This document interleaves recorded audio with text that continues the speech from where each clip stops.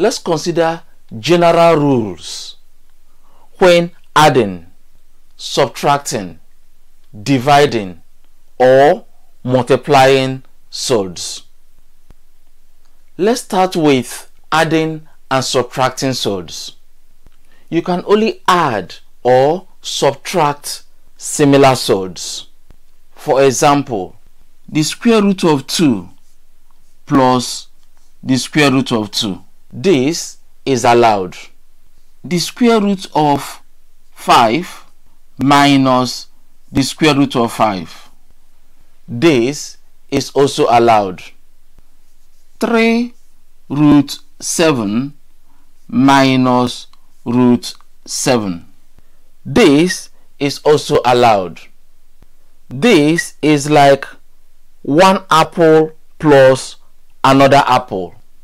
And this is like saying one orange minus one orange.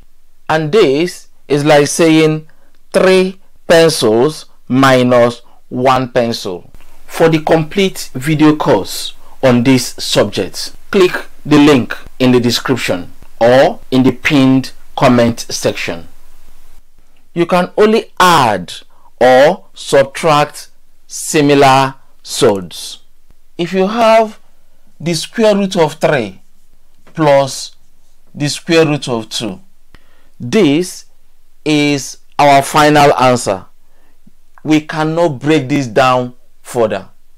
Unlike this, we're going to have here 2 root 2, and this becomes 0, while this becomes 2 root 7 to have an answer. However, for this is like one apple plus one orange. We cannot add apple to an orange.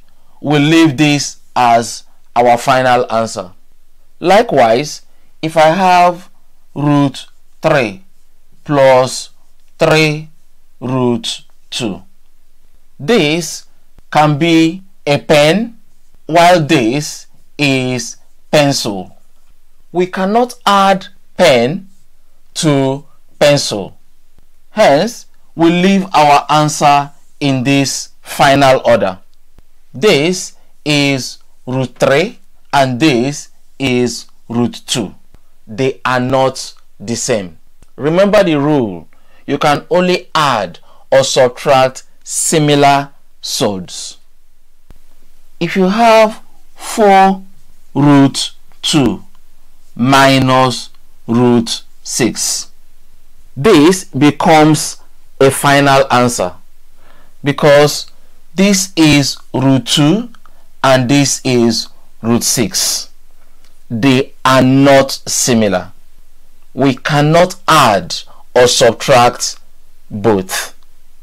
This is a final answer. Likewise, this and this. We cannot break it down any further.